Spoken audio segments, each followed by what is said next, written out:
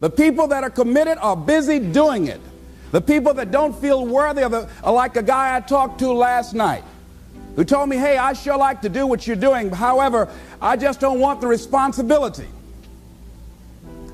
The company I work for, they're taking good care of me. I say, let me tell you something. Once you increase your sense of worthiness, you won't even be able to open your mouth saying that somebody is taking care of you. You want to take care of yourself.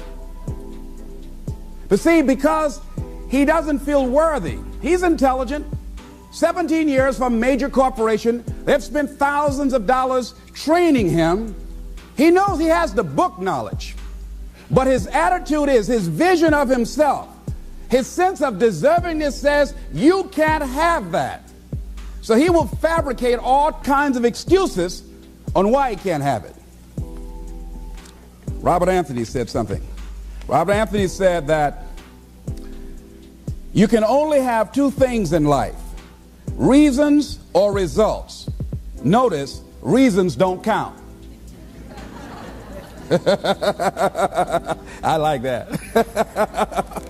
Folks will always point out reasons on why they're not living their dream, on why they're not manifesting their greatness. They will always be able to point those things out, but none of those things count.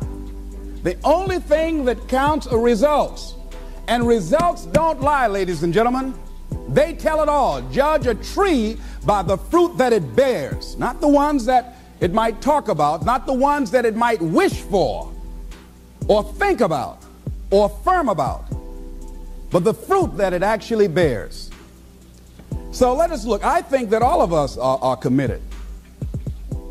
But I think that some of us are producing results in our lives that level of commitment brings that we particularly don't like or find distasteful. I don't think that as a participant in life, you cannot be committed. You're either committed to mediocrity or you're committed to greatness.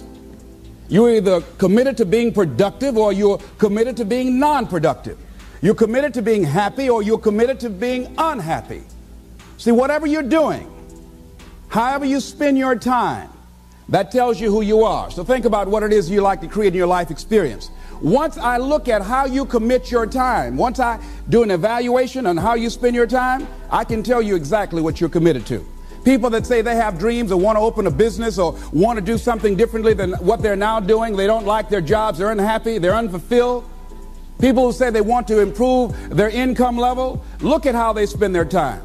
How they spend their time, the commitment of their time, how they use that will really tell the truth. People who said, I'd like to do better, but you don't find them in vocational or technical schools upgrading their skills and their knowledge, how they spend their time, that will tell you what's going on. People who say they want to normalize their weight, they want to be healthy, but every time you see them, they're eating, that will tell you that they're committed to being obese for the rest of their lives. People tell you they want to stop smoking and they're lighting up at that time. Folks that say, I want to stop drinking, and every time you're in their face, they're reeking with alcohol, that will tell you what's going on. Don't have to listen to what they say, just watch what they do. Commitment shows up in your life in what you do. On the other hand, you can make the commitment to your life that you don't like the results that you have and that you're going to do something about it. See, that power is available to all of us. People who look at life and decide, I want something different for myself. Carol Hatfield. Carol lives in Detroit, single mother, decided that she wanted to go into her own business, did not have enough money to do it. She wanted to have a health food store. She sold her car and used the money to start in a little storefront, a little hole in the wall. She rode to work on a bicycle. And then when she got enough money, she bought a motor scooter and did that for a long time. She's now a very successful person. She now has 3 health food stores. She said it was hard, it's a struggle, Les. She said, but I did it. She said, I made the commitment to do it, and I did it. Why is it that people are frightened by commitment? Because when you say the word commitment, that intimidates a lot of people. Why? Because it means you have to deliver. See, most people, you ask them, hey, look here, I'd like for you to do this. And they'll say, I'll try. I'll try means that is my escape clause. When I don't come through, it's really a polite no. I don't have the courage to tell you no, so I'll tell you I'll try. Hey, look here, I need you to come to this meeting. I'll try. I say, what do you mean? You're going to lean toward the meeting? Try and sit down. You either do or you don't. Try and take this pencil out of my hand. You either do or you don't. There's no such thing as try. So most people like to use that language. They don't want to commit themselves because commitment means, among many things, no excuse is acceptable. That's what it means. No excuse. That if you decided that you're going to do this, if it becomes hard, then do it hard. If it's difficult, so what? If it's inconvenient, so what? See, a lot of people made a commitment to come here tonight, but they looked outside and said, it's raining. The temperature dropped. It's cold outside. And they decide to give up on their commitment. And that's how people do about their dreams. They don't honor their commitment to themselves. Let me tell you what happens when you don't keep your commitment. Number one, it begins to deplete your self-esteem and it erodes your self-image. It weakens your faith in yourself. You don't feel good when you don't keep your commitments.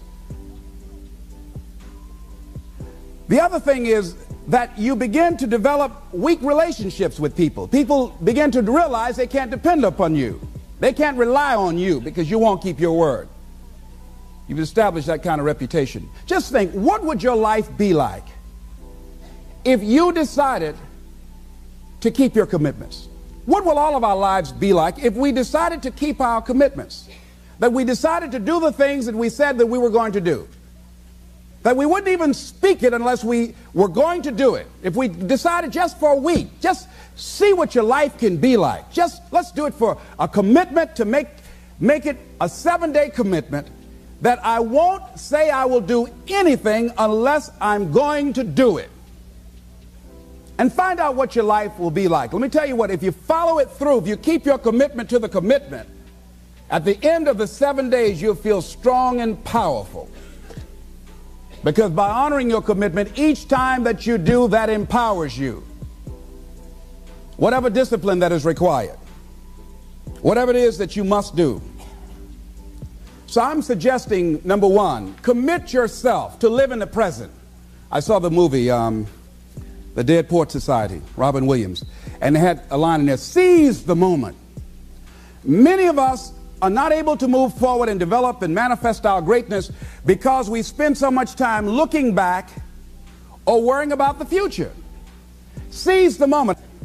See, you cannot go into the future and manifest your greatness when you have various things in your life that's blocking you. Let's look at how we can begin to keep our commitments. Remembering what Dr. Robert Anthony said about results. When you keep your commitments, you're able to produce some different kinds of results in your life. So how can we keep our commitments? And do we keep all commitments? No, we don't. You will not be at 100%. However, you will have a greater percentage rate of maintaining your commitments to yourself, whatever those things might be.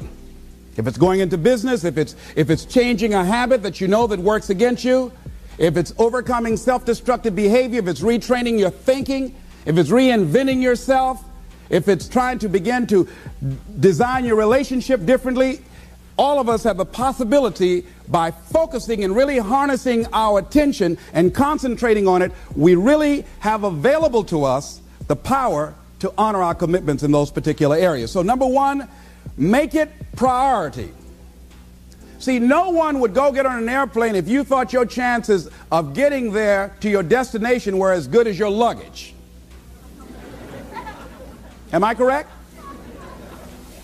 See, and I say the reason that you will reach your destination more times than your luggage will is because the airline, and I'm glad that they do, has made it a priority to move the human beings from one point to the other safely.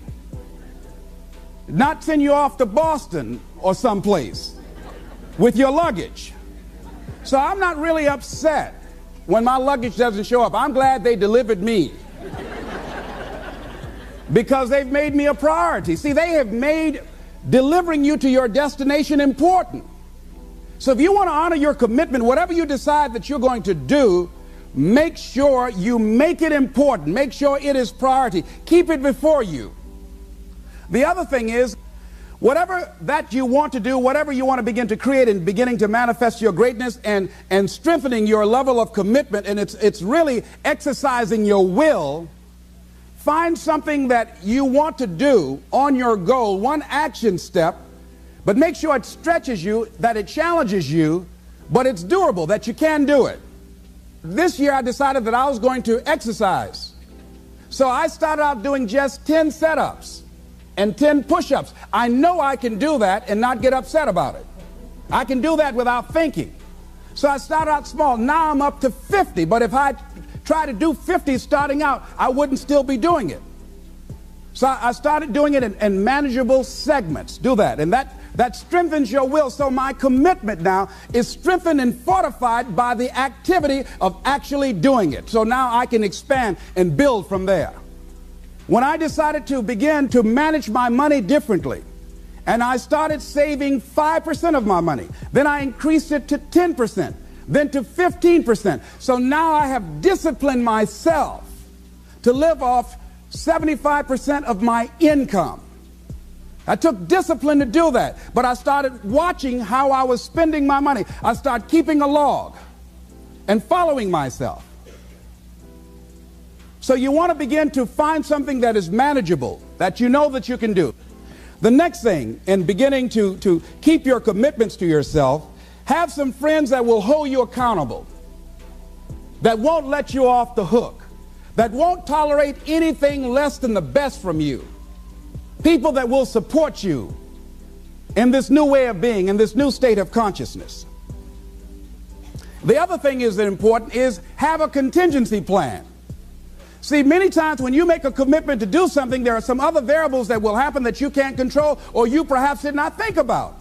So you want to have some other plans going on. You want to become creative. See, most people don't keep their commitments because when something goes wrong, they just stop. They don't have a contingency plan. So they don't know what to do next. Start being creative. If you challenge yourself, many times we say, I don't know what to do. And I always ask myself, but if you did know what to do, Les, what will it be? That activates another part of my mind. I start thinking about the possibilities and just experimenting. But many of us just stop dead in our tracks. I don't know what to do. You do know what to do. You've got genius in you. Challenge yourself. Push yourself. Make yourself come up with something. Use your imagination.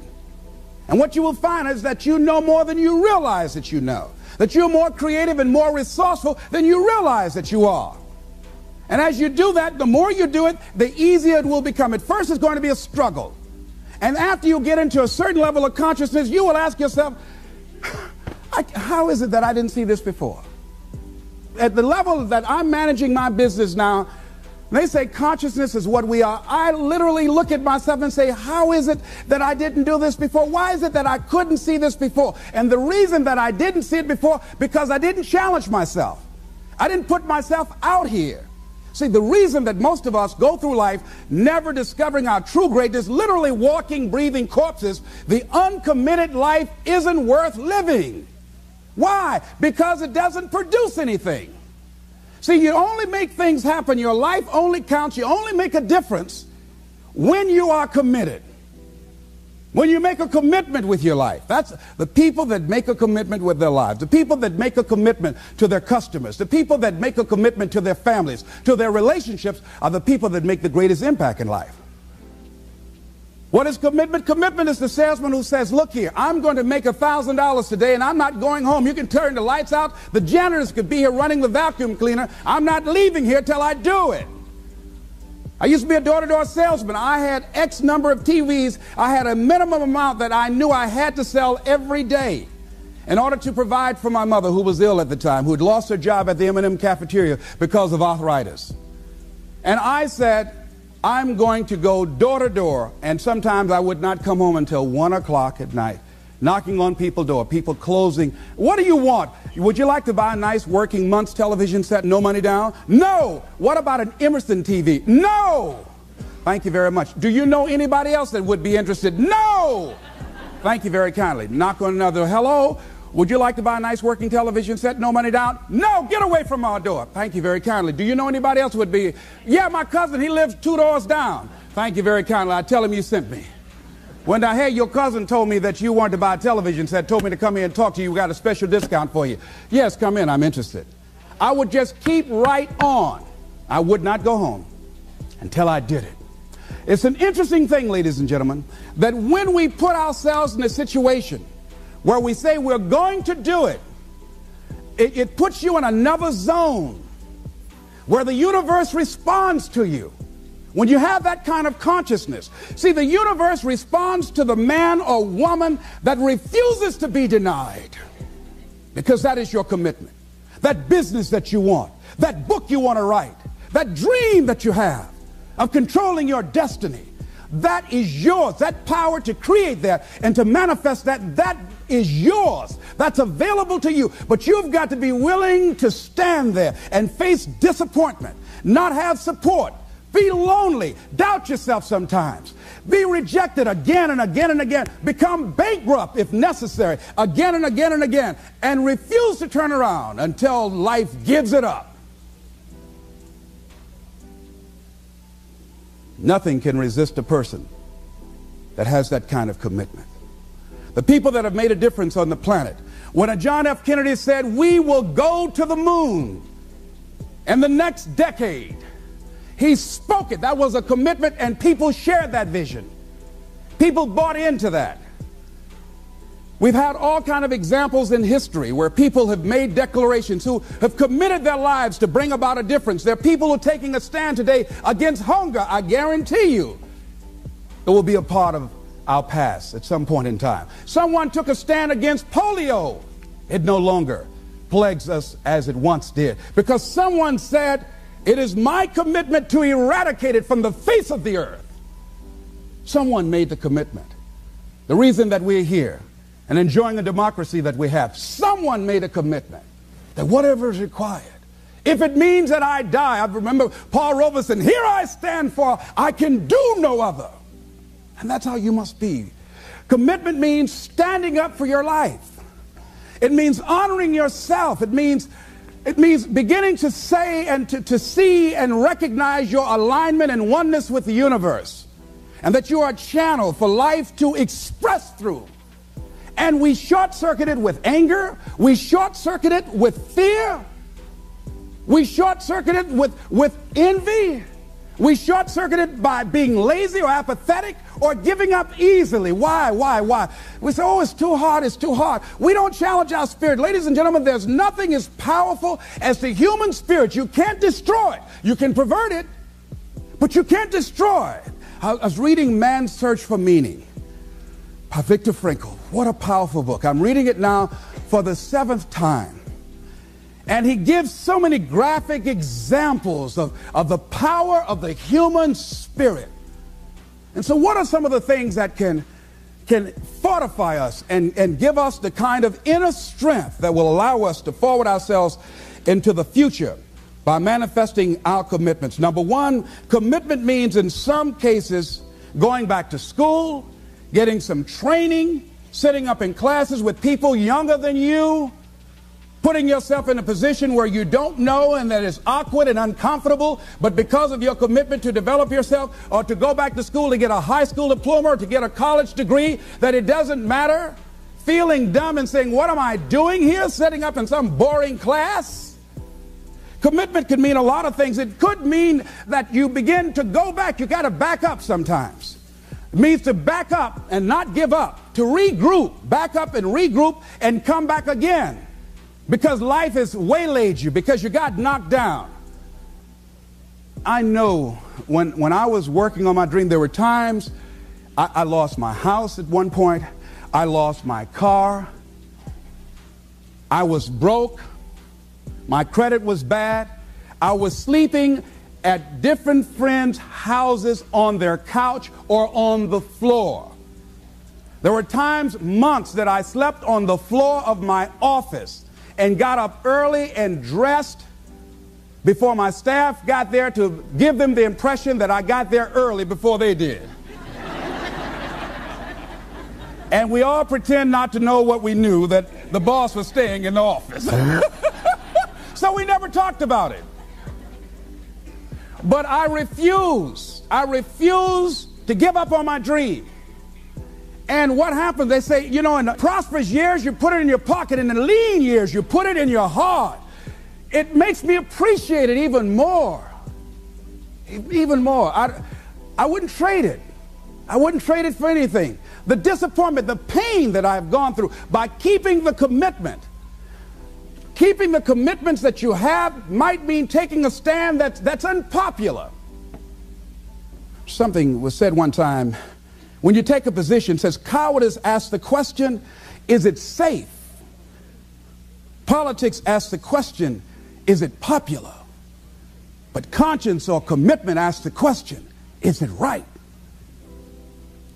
And see, most people rather operate from the first two. Is it safe for me to take this position? I remember when I was a state legislator, I saw guys and women who believed in legislation very strongly, but because the Speaker of the House said, we won't go with that, they backed down. And they felt bad about it. They wouldn't take the position because they didn't want the Speaker of the House to be angry at them. They wanted to be all right with all of the rest of our colleagues. See, it takes a great deal of strong courage and commitment on your part to step out a line. You know, Henry David Thoreau says, if a man doesn't keep pace with his companions, perhaps he's listening to the beat of a different drummer. Let him dance to the music that he hears, however measured or far apart. When you are committed, you're dancing to the beat of a different drummer.